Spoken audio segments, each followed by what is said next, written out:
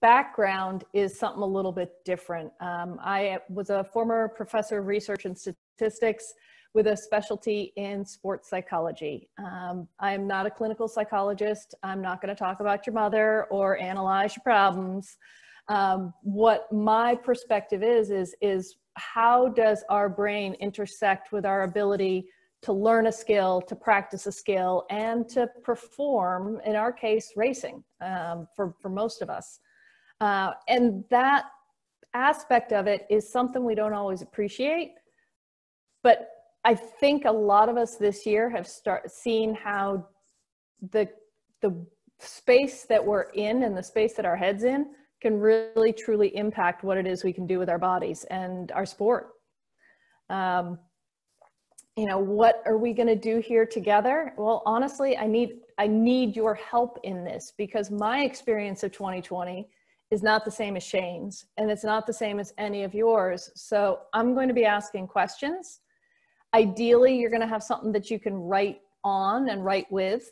And I'm hoping that once we do a few of these reflections, you're willing to share some of your ideas, because I think a lot of us get caught in this sort of Zoom appearance of the world, which is we are in our little boxes and we have our little environment, and we forget that other people are either sharing our experiences, which can be incredibly helpful, or they're having different experiences that we can learn from or that we may not have thought of otherwise, and that can be really helpful too.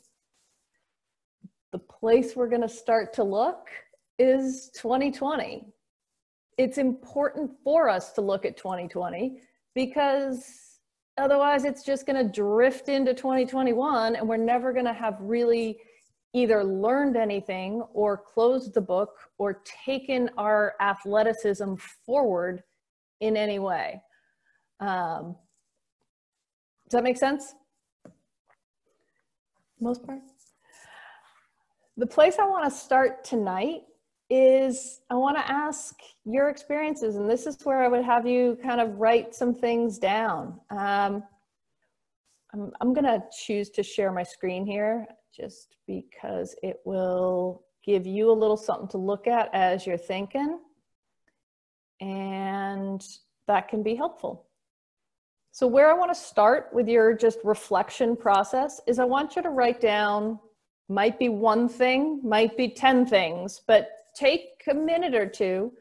And in terms of athlete or being an athlete and living an athletic lifestyle, 2020 was the worst year because, and just finish that sentence for me.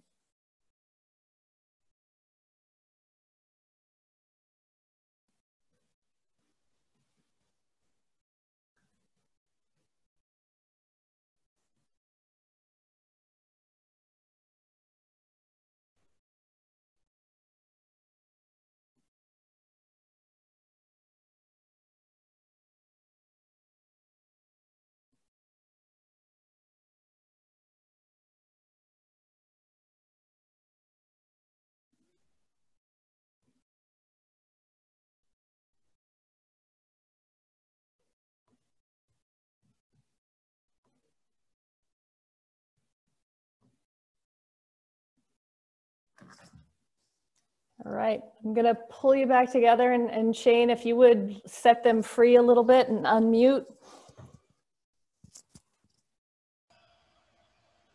2020 was the worst year for athlete and athletic lifestyle because why?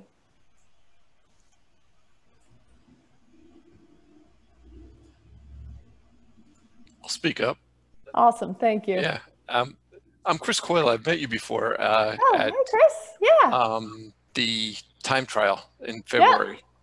Nice to I see knew you. your name sounded familiar. 2020 was the worst year because I missed the crew, my cycling club. I get a lot of positive energy from them. And lately, it's just been, getting that energy from Zoom and texts and not riding on somebody else's wheel. And it's a real downer. They're not the same. Yeah. Can't lie.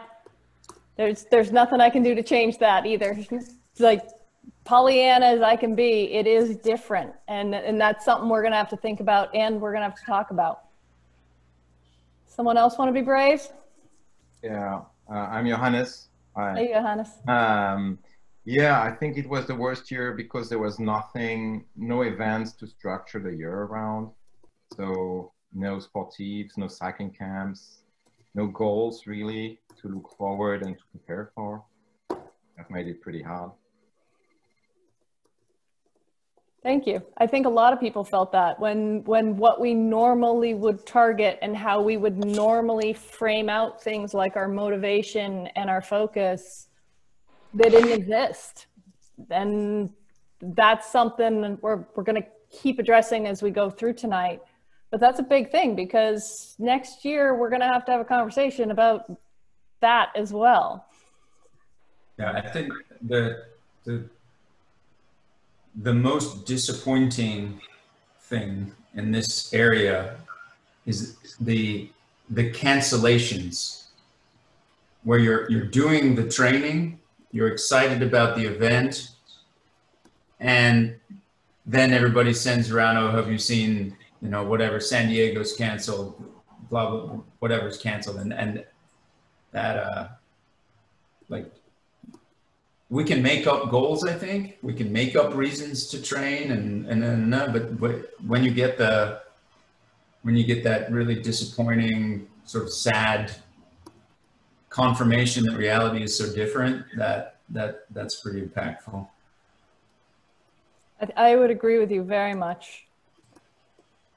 Yeah, I would also add that, you know, I felt just incredibly isolated. You know, I think, you know, we have friends on Strava or Zwift, and you see, even in Europe, you see people still doing some pretty amazing rides, and at least in Northern California, part of it because of the smoke, and then of course COVID-19. You know, you were kind of going it alone for the last 6 to 9 months, you know, and with no end in sight. I think that's what also sort of wears you down. You know, when is this going to end? And just looked at the smoke report again today. We've got some more fires, and it's, you know. I'm so sorry you're out there. I've seen a couple friends and what they've had to go through, and it takes what was quarantine and moves it outdoors as well. Mm-hmm. And that just blows. Mm-hmm. Jump in just for a second. Thank you. I have a mixed response. So not feeling safe to go out, it's scary. But for me, missing the PMC where we would have been 6,000 riders together was huge. But one of the ways I kept saying was to go outside and ride my bike. I mean, today it rained and I got scared. I didn't want to be in the hospital because I slipped in the rain, but I made it home. The day before, I made it to the ocean and back. So that's kind of keeping me sane for the other things I'm doing. And my wife just said that for her, it was a good year. She got back to some riding she really missed, and she loved doing that. That's wonderful. And I'm actually going to have a place for that. I'm just starting with the dumpster fire and the things that have been mostly at the top of our heads. But I agree that there's mixed, and that is something that I'm going to bring into this. So thank you for bringing that up and already being ahead of me. Anybody else have some of these that were sitting in their head? I'll add one from the opposite end of the spectrum, is feeling a little bit hopeless that I can't change what is happening in terms of event cancellations, disappointments, borderline depression sometimes, not for myself, but for athletes that I've dealt with. Feeling like I really can't help with that because, you know, events are changed and it's just a different kind of world we live in right now, unfortunately. Anybody else? What else are we missing here? Okay. Pretty good list. Oh, thank you, Jeff. From the far end of the age spectrum, Stephen might be as close as I am, but I'm pushing 80. And the disappointment here was getting back on the bicycle and finding out that I'm not nearly as strong as the rest of you. And how hard it is to build the strength back up. we need to be riding with a group or not. And Shane was really instrumental in changing the curve. But, 2020 disappointing. Oh, yeah, I'm strong. And then you get out and do 30 miles and then you hit the wall. Yeah, no, I think that's real too. Is just that little bit of time at the beginning of quarantine took away an awful lot for some of us, and the ease of getting it back is not anything close to the ease of losing it. Right. This is a pretty comprehensive list. 2020 was, so I coach full-time also. It was one of the hardest years I've ever seen in terms of continually having to manage my own disappointment and frustrations and sadness for what my athletes had lost. And at the same time, manage how they're feeling in this context of a place where I actually had no ability to offer hope. And I'll talk a bit more about that in a moment. But one of the things that I came to realize, and one of the conversations that was something that came up in my training and my education that I had to pull out on myself here. And my poor athletes got it too. And now you're going to get it. Isn't this great? We just pass things along. It's so much fun. I'm going to pull up another question, which is, of course, I'm in the wrong spot. What was your fault or your responsibility in this being the worst year possible that we have seen in terms of our athletic lifetime? And it's a harder question. And it's one that it's so easy to say, here is the world that we were offered. And here is the constant shutting down, cancellation, disappointment that was imposed upon us. Those are all real. And I take nothing away from any of that. But what responsibility did you carry in this challenging component of it? Or did you?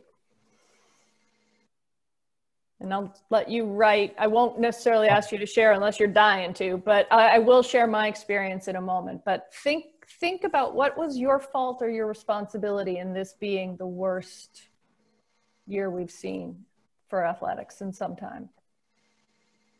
While others are writing, and I didn't introduce myself last time, Stephen Branson, but anyway, while others are writing, I'll just kick one in. Thanks. It's my fear of just a fatalistic attitude, fear that can't fix it. This is the end. I'm going to get sick and die. That every morning negative attitude. That's why I said getting out on the bike helps. I feel better, but I have this. That's what did I contribute? Is the attitude. I'm still working on that attitude. I'm going to guess you're not the only one. That's what I was going to share as well. My initial response, so I spent all of last year, well, 22 weeks of last year, but who's counting, in a boot. I fell down a step, I shattered a bone in my foot. And so last year was big fat pity party year for me. And 2020 was going to be my comeback. It was going to be my return, my strength. And I was, forgive my language, a little bitch at the beginning of all of this because I could not get myself in the mindset of it has been stolen from me. It has been taken from me. I couldn't break that and I couldn't shift it. It took me quite some time till I asked myself this particular question. And Stephen, I appreciate what you said because that's one of the things that I've seen in several of my athletes as well is just how are we ever going to get past this? How are we ever going to have a moment? And what about my own piece in this? Because we're in that age range where it can be a little bit more challenging to manage an illness that can create chronic problems, particularly for athletes. But I think it's also important to recognize that and to realize, number one, you're not alone in that. by any stretch of the imagination, which is great just because it means we're all in the middle of the dumpster together. But the other piece it helps you realize is that it's a reasonable perspective right now. It is not irrational, and it's not a truly catastrophic black and white type of thinking. It's something that you have to be conscious of and cautious of and aware of, except for the fact you can't stop living your life. And one of the ways I think that many of us have given up kind of in living our life is so much of our lives revolved around those events that got canceled and the friends that we would see at them and the disappointments. And that's where we stopped. We forgot, or we didn't know how, or we were just mired in this mess where we forgot that there is another side. And as long as we're breathing, we're on it.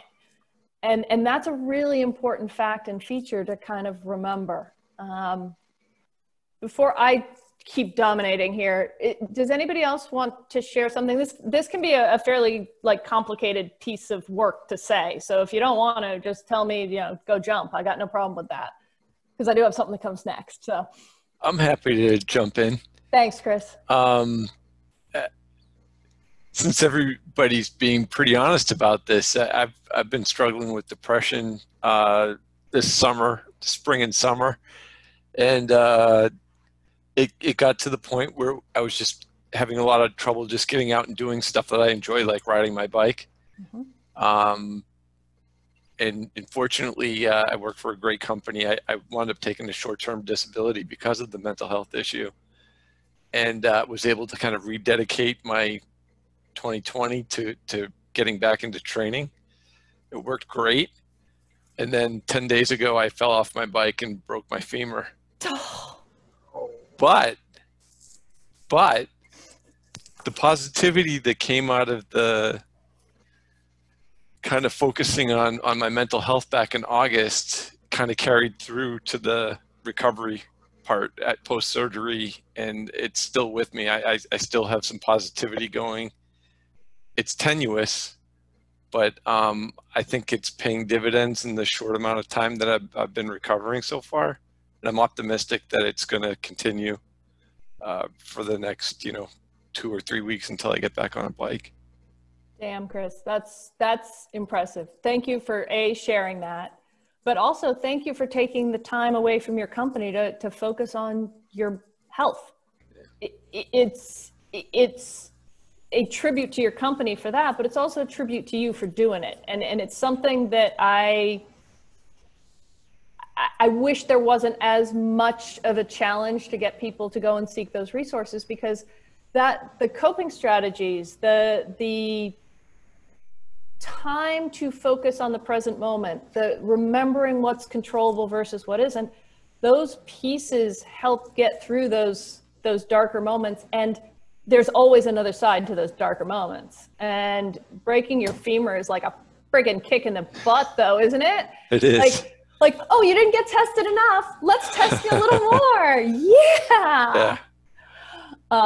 Powerful message, though, to notice that it has continued on, and it's still going to be an ebb and a flow. But if you're going in the right direction, that's a huge win. And sounds like you already recognized what was some of your responsibility and found a way to jump right on board of changing it. So impressive. I'll tell you, if I was 36, I don't know if I would have had the courage to go to my company and tell them I need a break. But at 56, I feel like there's nothing to lose and I come first. So, yeah, and something to carry for all of us too. Anybody else want to jump in on this one? Yeah. Thank you, Johannes. I would say my responsibility is also lack of motivation. Getting on the trainer when Shane says 4 hours this weekend is not the same thing as going out in Tenerife, and just if he says 4 hours in Tenerife, I'm like, only 4 hours? And when it's on Swift, it's like 4 hours. Just so it's my fault not being able to just, you know, I mean, watching a screen or watching your, at least I didn't break my femur. That's a positive, right? I would say to Chris, I would say, I'm sorry, because the good thing this year is no injuries whatsoever, you know, on Swift. So, but yeah, so the difficulty in getting motivated because you know, the fun part of cycling goes away to a large extent when you're on a train or on a roller. And that's definitely something we're going to address, because that's part of a conversation that Shane and I had, and it's an important conversation to have. We're going to kind of take a look at motivation and set up a few structures. We're not going to do any goal setting tonight, but y'all got to start dreaming.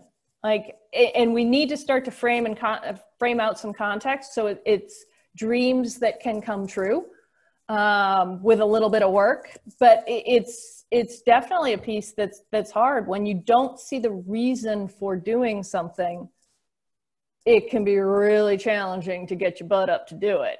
And you know, getting my tail handed to me on Zwift isn't always as motivating as trying to chase somebody up or down a hill. And we need to have part of that conversation around how do we change that? Anybody else want to jump in here before I move on? I think there's something here about like, I think most people are, especially athletes who have a lot of stamina, you know, and drive, have a lot of ability to deal with stressors, even multiple stressors. But this has been such an unprecedented sort of, there's one and then there's another one and then there's another one. And then, you know, at where I'm at, it's like, then let's sell the company while there's the fires, you know, and you're just sort of like, dude, give me a break, man. Like, and in that, I don't think anybody is, I mean, we've all had our coping strategies, but I don't think anybody's been like what Chris did, like the courage that it would take to do what he did, to say, like, this is just too much. Like, I have not had that courage, I have to admit. So for me, I think that the most difficult part of this situation has been like trying to do everything like I would always do, and knowing that I have the capacity to do it, and then actually finding out that there was some negative impact to actually doing that. And I actually kind of found out later that I broke myself there, and then I got to here and it's like, probably should have done more of what having that level of courage than just assuming I could power through like I usually do. Actually a really good place to kind of have a conversation right on that feature, because it's an important feature, and it's an important feature for thinking about how we're going to go forward next year. As human beings, we have a total stress budget. My husband's a financial planner. He loves to talk about asset maps. Well, we also have stress maps, and how our stresses are allotted is going to determine how much sort of free space or free energy we have to pursue the things we love, which is also a stressor. And we do have that endurance, and we do have that I can handle this mindset. And we do have all of those pieces of athleticism that are, oh, you're going to hit me? Yeah, I'll hit back. All right, fine. We'll go again. We'll go again. We'll go again until we can't. I think one of the, and I'm going to jump to the next sort of idea, but I think one of the best things to come out of this year is that many of us have started to have a recognition on the fact that sitting around doing our work is a stressor. And it's highlighted when we're sitting in our house, looking in our box, and recognizing that there are no distractions to make it palatable and or easier or funny, or all of those pieces that are part of that human interaction and human contact. And this is actually a really great thing for us as athletes, because if we can now recognize that our work takes a piece of us, And our family requires a piece of us. And our health demands that we sleep and maybe eat some vitamin-rich foods, and we'll feel better because of it.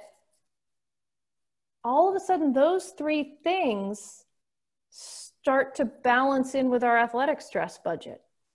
And that's it's a really interesting piece, because when we allow it to keep breaking over us, we do get lost in it, and we do just get overwhelmed by it.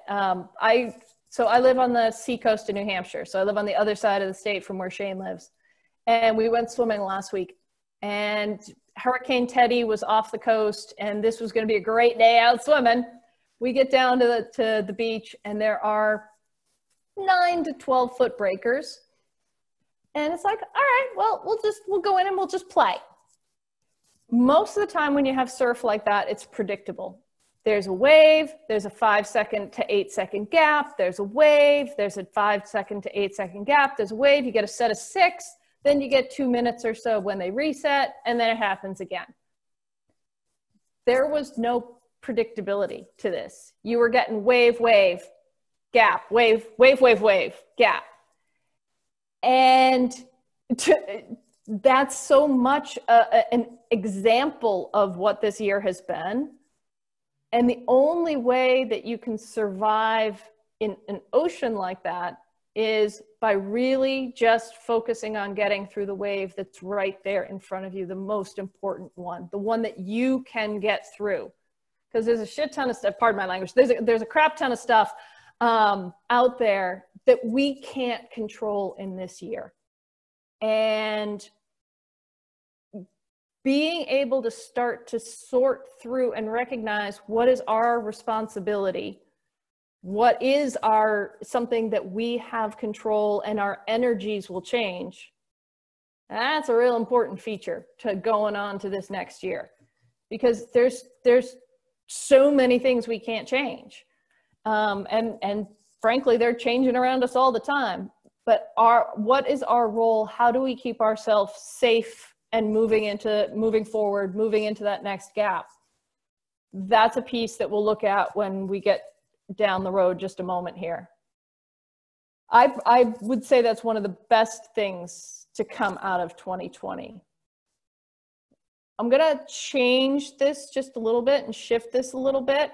And before kind of going to there, everybody in here has talked about athletic or challenge or being able to be active. All of those pieces are really meaningful to me. How are they meaningful to you? And this is something I want you to write down. What does it mean to you to be athletic, to be an athlete?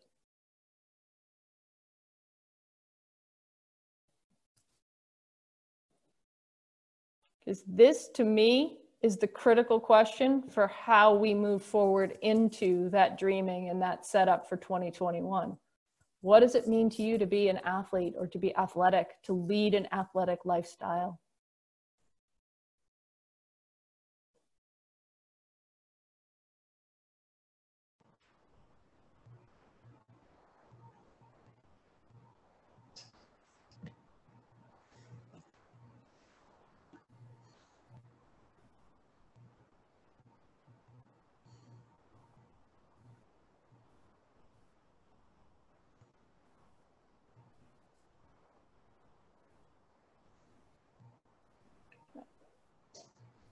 This a little bit here if I can.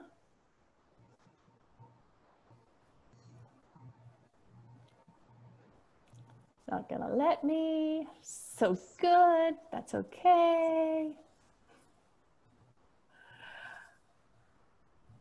We'll just let that go. No problem. What does it mean to be an athlete?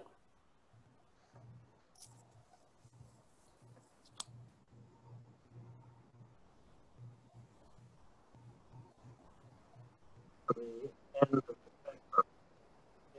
longevity. Longevity? Fighting off old age. So longevity. What else? I think I'll add pain and emotion management. Mm-hmm. Yeah, being able to tolerate that discomfort. 100%. I agree.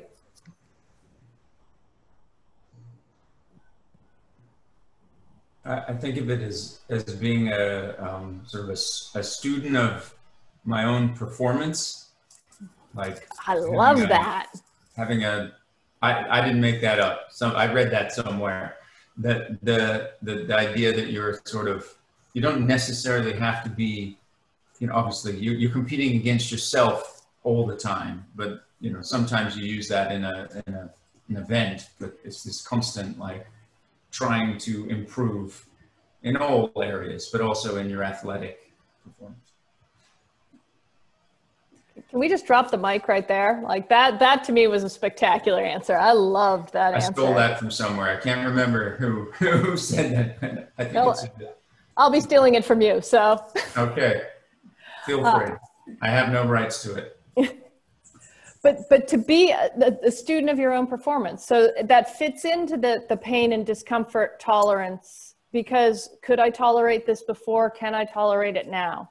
It fits into that longevity or life with vigor piece, because you know what you see some of your peers experiencing, and you know you're not experiencing that.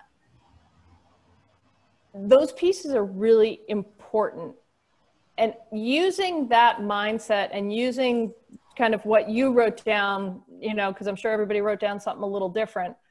Why was 2020 the best year in terms of being an athlete or an athletic lifestyle?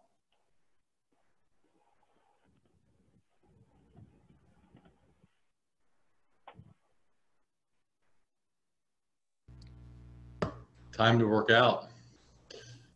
It changed a lot of people's work lives so that they had some more time to actually devote to that athletic piece. Yeah, I travel 100 days a year. I haven't been on a plane since January, so. It's the good and the bad. There you Yeah, go. plus and the minus.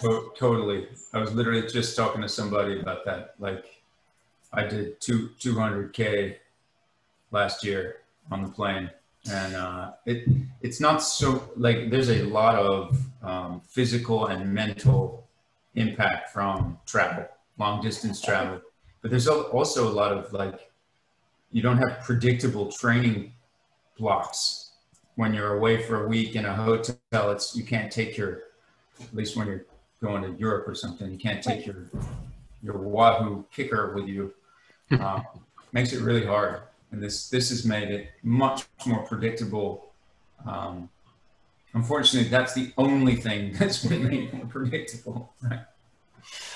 It's the 2 hours in the morning or whatever. But so there was something though. So there was a best. No, I mean, I got to work with Shane. Like, I haven't had time to concentrate on this sort of stuff for a long time. Nice. I might be the only one feels this way, but I am in heaven. I have had no problems whatsoever. I love solitude. I love the training. The events are just this moment in time that come and go. But if I can just spend hours upon hours and just enjoy the training, I'm fine. And like many of you, I had a serious injury last year.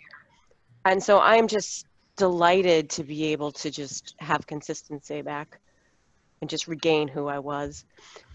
And I can't participate in group rides because I'm in a high risk category. And it's just more time to focus on myself.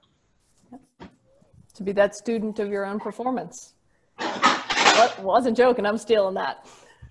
Yeah, and I'm not sure I want to go back to life before this because I'm enjoying it so much. I think that's what I struggle with the most. And I think that's going to be a piece where all of us have to start to think about what we want to keep, what we want to change, what we want to lose, and to be brave, you know, and to decide what it's going to be like. Because I think one of the things we've seen is Yeah, we don't really know. So we gotta take ownership of what we can and ease forward. Any other bests? I want to be respectful of folks' time too, but I don't want to rush you because I think this is it's important to realize that there's some good things that came out of this year. It wasn't all the dumpster fire that's at the front of our heads. All right, where I'm going to take this next is this. And Shane told me, and forgive me, Erica, but Shane told me mostly it would be men on this call. So I decided to use my very best puns. Looking forward from here, we don't have a crystal ball. And we also can't have crystal balls. We can't be fragile, right? We have to be looking forward to this future in a way that has some hope for growth and in a way that is inspiring and motivating. And we can't rely on the existence of an event, although we can use what we choose to do to kick ass and take names at said event, should we choose to do that. Or we just continue to find our own ways to grow and take ownership of the consistency and those pieces in the best way we possibly can, looking motivation in the face and also dealing with the world around us as well, which can eat up a bit of the stress budget that I was talking about before. You know, and when we're looking forward from here, motivation starts to really come into play. And this is how science, or the science of psychology, defines motivation as the intensity and the direction of one's efforts. And I chose this picture very deliberately because we can go sideways and still be making progress, or we can choose a more direct route and still be making progress. The only times we don't make progress is when our intensity and our direction of focus isn't someplace that is going to help us or is directed at something we don't actually control. And that's when we just start banging our heads against the barriers and failing to move forward. And within motivation, it's a bunch of theories, blah, blah, blah, professor, yeah, I can't help myself. But I'm grounded more in this idea of self-determination theory, which looks at motivation through the lens of what we control. So our autonomy, what do we actually have the power to exert our intensity and direction in the way we want to? Our competence, are we getting better at it? Are we staying the same at it, but it's getting easier? Are we getting worse at it and are we losing it? Those things all have an impact on our motivation. If we see progress or if we see skill being built someplace, we are more inspired to continue forward.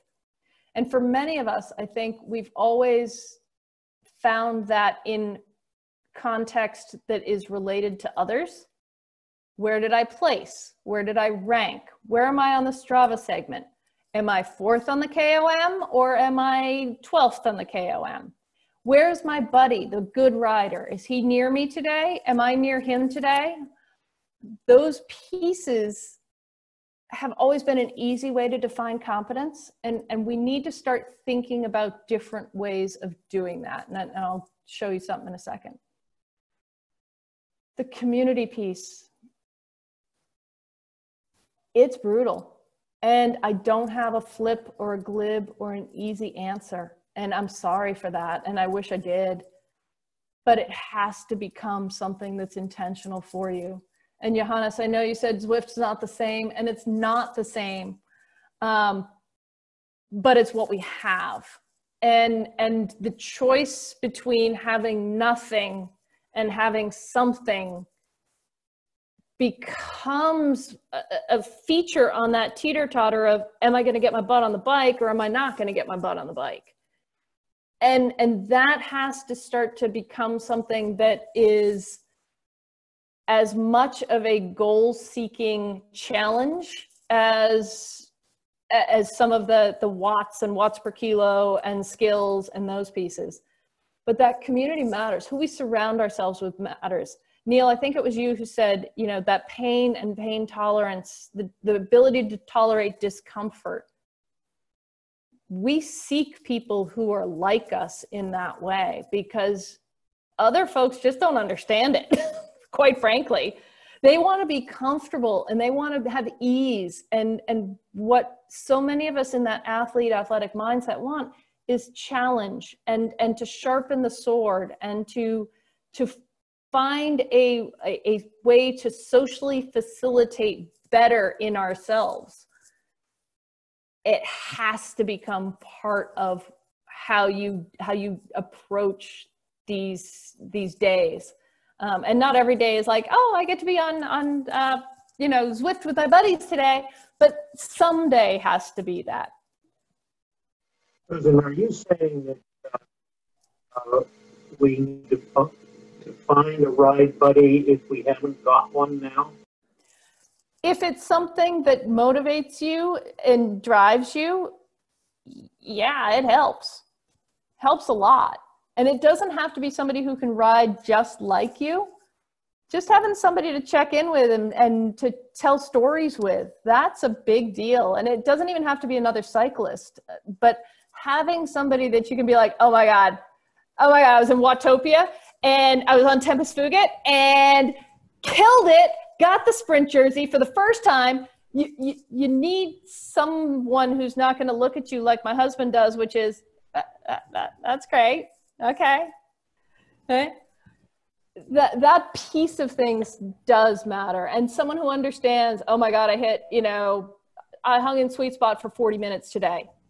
Holy crap, you hung in sweet spot for 40 minutes today? Are you insane? How did you do that?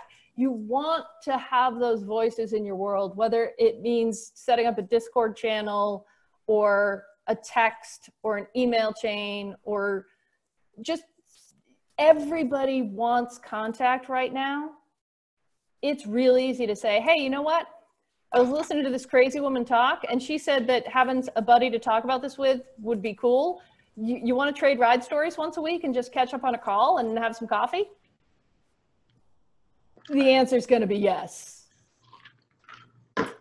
The piece I didn't yet touch on in this motivation is the idea of care.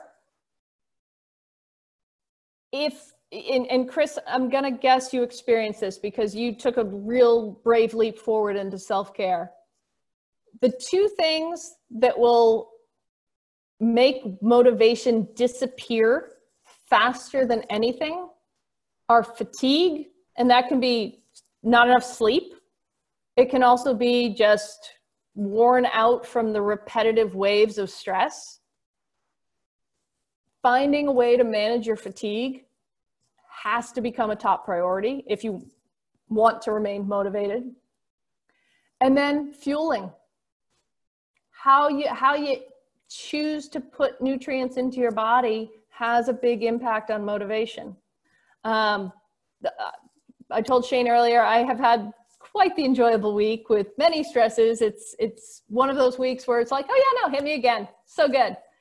And I found myself reaching for cookies, and I love cookies. Cookies are lovely. The entire bag may be a little bit excessive, and it is not going to make me feel good it's not going to make me feel good, first of all, but it's also not going to make me reinforce the feeling that I'm an athlete. It's also not going to help me manage any of those stresses. And it's also not going to help me manage that fatigue. And you know, none of us is ever going to be a perfect, oh, look at my well-balanced everythings. We have to live a life and it has to fit into our families. But at the same time, that sort of stress relief eating or fueling or under fueling because you're stressed and tired, all of those are going to sap away at your motivation as well. And if we take one thing going into 2021, it's the understanding that caring for our vessel right here, this athlete, has to come before the workouts, because the workouts, the training will never be as impactful on a broken down, poorly fed, you know, sad sack of a human. And it's these features really matter to whether we want to get on that bike or not. There's a lot of things we control. There's a crap ton of things we control. And within them, there are an awful lot of ways to have an impact on an event of interest. And if we improve in any one of these areas, we will show up at whatever event is finally offered to us with a higher performance level than if we simply focus on an event and the demands of that event. Every event performance is determined by what your VO2 is, what your lactate threshold is, and how much of it you can sustain and tolerate. And all of these other factors that cost energy. You know, body composition, your structure, do you have any nagging injuries? Not major injuries that are very obvious, like broken femurs, but do you have little nagging bits and pieces that hold you back, that cost you energy? Are your skills really good on the bike? Skills cost energy. If you're not good at something, it costs you more. The extrinsic stuff, are you a tech nerd? Do you love the geeky stuff on the bike? Well, you know what? This is a great time to get better at some of that too. There's an enormous palette that we can work with as we start dreaming about these goals for 2021. It's almost endless because there's always a place where we can go where we can be like, oh yeah, no, that holds me back. Oh yeah, no, that's something, that's an opportunity right there. Having a vision full of wishes and hopes, I wish I could. I hope I can. I wonder if changes it from, you know, going to the PMC and being able to ride with your crew, or going to B2VT and having a higher wattage and faster climb up Leviathan. Those are all very smart goals, but they're not always the smartest goals for times like this when we don't know that those things are going to be there. So what is it that allows you the affordance of doing that thing? Well, if I want to climb faster, I better be able to put out more power and sustain discomfort and keep turning the pedals. Maybe my watts per kilo I need to consider for maybe changing some things on my bike. All of those pieces now become process-oriented goals that we control. And if the event is there, we're better for them. This is kind of how I look at this, is sort of my philosophy. Like, if I want to be prepared for opportunities and challenges, I need to consider myself. I need to consider the environment in which I will be competing or potentially competing or interested in performing at, and what it is I actually need to do. And I mean, obviously I spend more time on triathlon than cycling, but if I'm going to be in a draft pack, I better know how to maintain distance, hold a straight line, drink without wobbling my bike, brake with both hands, all sorts of features that are involved in performing the task that I can work on, and that I have opportunities that don't have to be with other people, because they can't always. And then thinking about everything in the context of what you know. Where do you need to learn more? What do you actually do most of the time? What's your fitness or your ability to sustain it? And then sort of that strategy or that execution, how happy, you know, or how elegant or how soigné are you in that execution? Those are all places where there's opportunities, because any place you have a gap, it's a vulnerability. The more places you have gaps, the more vulnerabilities are potentially there. the precision solution, choosing one event, and I'm going to do X wattage in X space on X day in X place. There's really only one definition of success in that environment.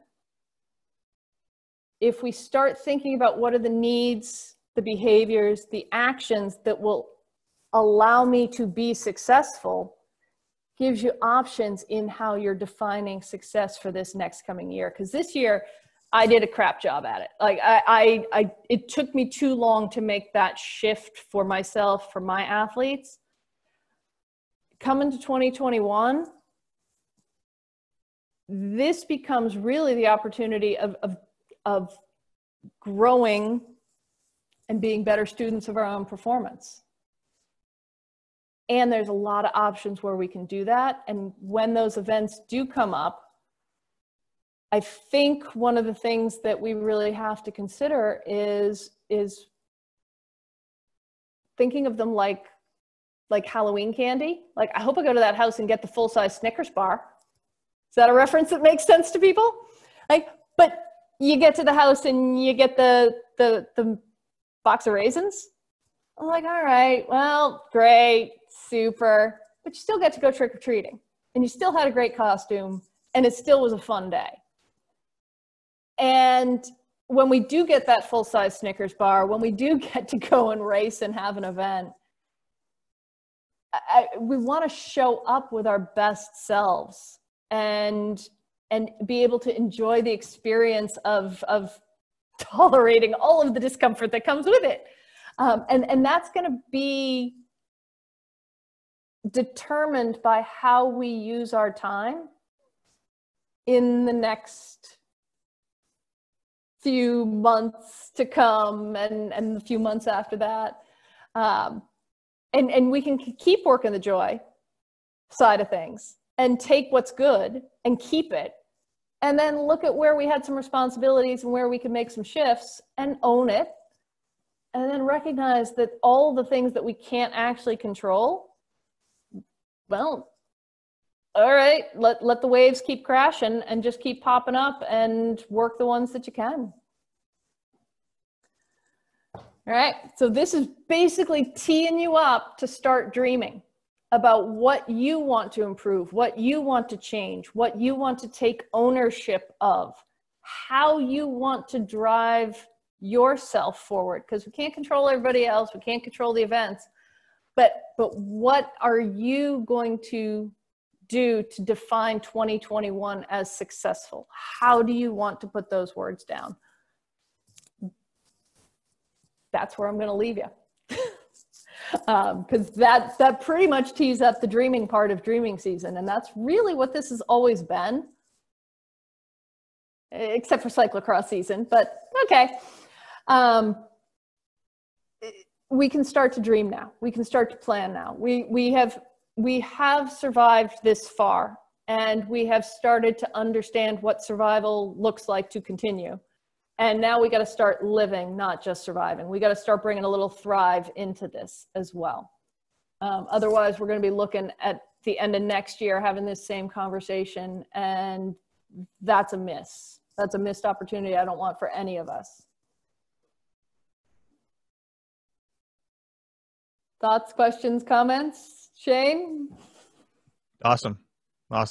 Thank you so much. I don't have any thoughts, comments. I thought it was great. I'm going to share this with everybody that wasn't able to make it tonight, because I think it was very beneficial. But no, I thought it was great. Thank you again. And I want to say thank you to all the folks who shared their voice. I know that I'm a stranger, and I really, truly appreciate you jumping in, because not just for me, and it did help me, don't get me wrong, but I hope you saw how it helped your peers here, because I think a lot of people needed to hear some things that they heard too.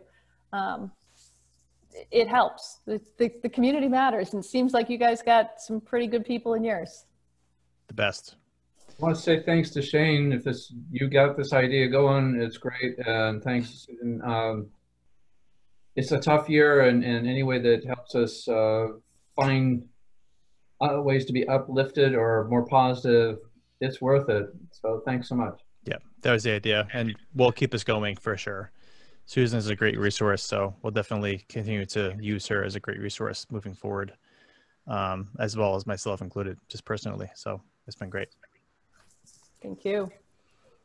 All right, cool. So anybody have a closing? We got 2 minutes, and we'll wrap this puppy up. I'm going to put my Zwift username in the chat because I Zwift quite a bit. So if you're looking for, someone to hang with, I, for some reason, love the trainer. It's less stressful at times than going out on the road and being afraid of the cars. Mm-hmm. So, follow me, join me. I'll be there quite a bit this winter for sure. And I'm S_Sotir, and our hashtag for our team is Team BPC. And I'm on there a couple of times a week myself too. A lot of times I have to get up early or ride late, so I don't want to do that on the road either because I don't want to end up any place other than in my basement. The bike riding is hills. Keep muting, unmuting. Maybe I said unmute him. We lost him. Joe, come back. Mm-hmm. There he goes. All right. Say that again, Joe. Sorry. Nope, you muted again. Cape Cod. The rail trail is great. No cars are at risk. And by now, all you tourists have gone, so the trail is wide open. Stephen can attest to that. Sorry, did you say the rail trail? Yeah. He's on the Cape. Yeah. Oh, on the Cape. Oh, okay. Because we have the Danvers rail trail up here that I was just on over the weekend. Still quite a few people there, but we don't have like good stretches of just like gravel around here. It feels like, unless somebody has a good route that they want to share with me, but I find it hard to find the easy stuff that's in my skill set. Yeah. Thanks, Shane. Thanks, Susan. Of course. All right, guys. 9 o'clock on the dot, so let's wrap it up. Time for bed. I will talk to everybody soon, and love to you all. Thank you again, Susan. Oh, thank you so Good much night. for Thank you, having me. Susan. Thank you all. Bye, everyone. Take care. Yeah. Thanks, everybody.